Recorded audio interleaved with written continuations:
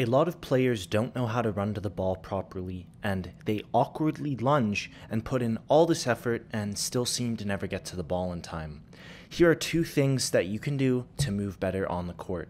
Number one, let's move our feet like a Ferrari. The closer you get to the ball, you need to take smaller adjustment steps, not big ones.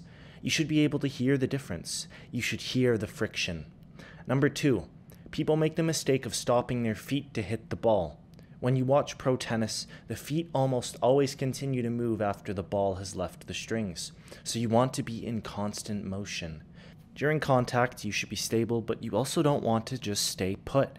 As soon as the ball leaves your strings, hustle back. It's also completely acceptable to keep the feet moving past the stroke, especially if you're hitting on the run. So don't just stop dead in your tracks. Let the feet go with the momentum of your body. Trying to fight